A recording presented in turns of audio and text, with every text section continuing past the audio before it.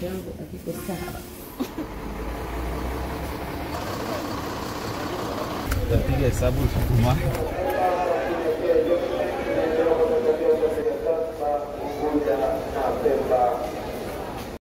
Hello, I'm here at the busiest bus terminals in Tanzania, known after the late President Magufuli. It is known to serve about 3,000 buses every single day. And today, my friend, we are going to Kigoma. I can't believe mabasi yote yanatoka and we are stuck. Tuko hapa, tuko stuck. Si hata basi yetu ilipatwa na nini? Basi linatoka India on express, basi zake zinaenda kutoka Central Roadways, basi lake linatoka New Bus, mabasi yake yanaenda kutoka FJ Safari. In case you're wondering, I was taking the iFola bus, which has the very comfortable seat.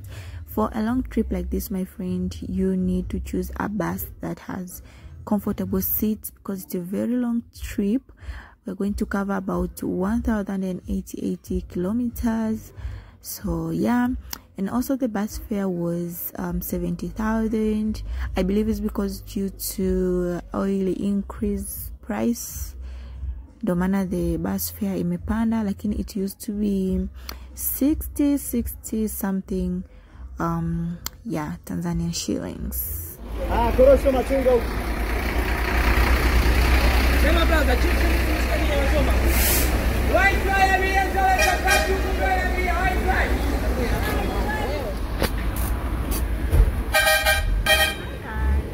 Let's stop Morogoro.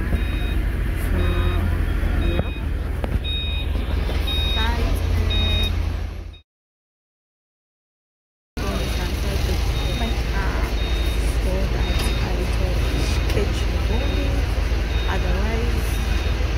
yeah.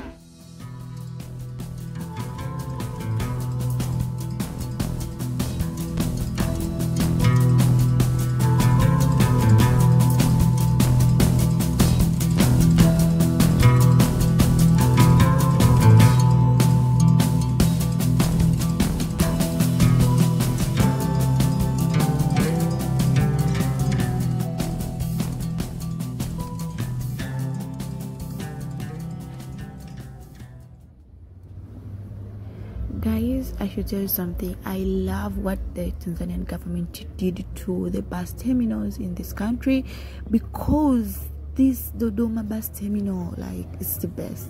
Looks like a mini airport. I believe kuna airport zingine hapa Tanzania hazikai nzuri kama hii bus terminal. If you agree with me, like. And yes, this is the capital city of Tanzania. So hi guys, again, this is Dodoma, and the bus imesimama, but I don't even know what's wrong with it. Imeharibika. One thing about what my bus is squeeze, yani they don't give any kind of information kwamba what's going on. Unashangaa tu kama imesimama ikisimama sehemu ambayo sio maalum. Kama ikisimama kituoni, yeah. Yeah. Na rekodi.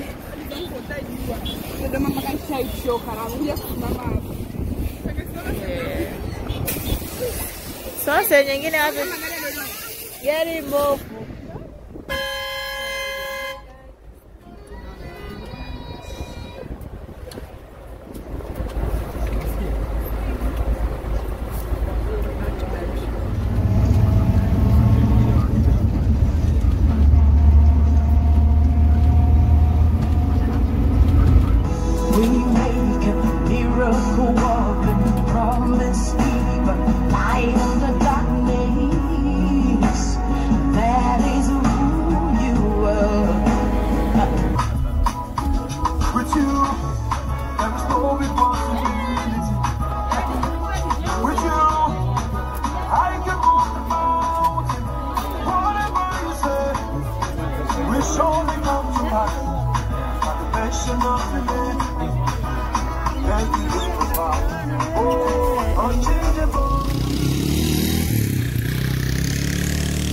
So guys, that's our bus. and it's hivi ni saa ngapi? Hivi ni saa 7 dakika 32 and we are here kwa sababu basi aliwezi kutembea mpaka asubuhi, so tuko hapa tunalala hapa tukisubiri asubuhi kuendelea na safari saa 12. Hapa ni Tabora, sehemu panaitwa Kariwa.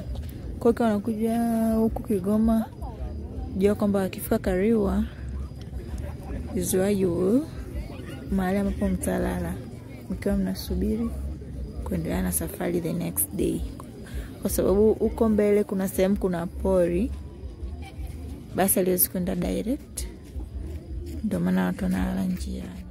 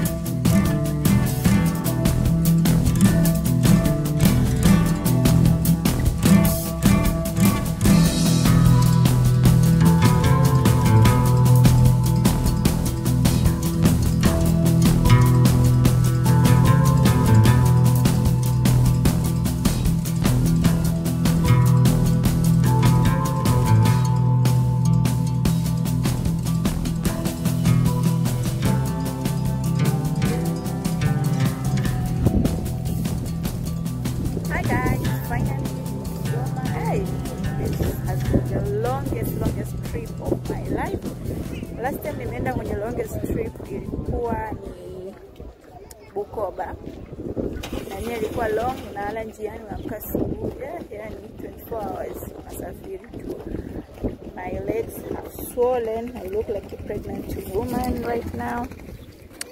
But we're here safely. That's what matters. See you.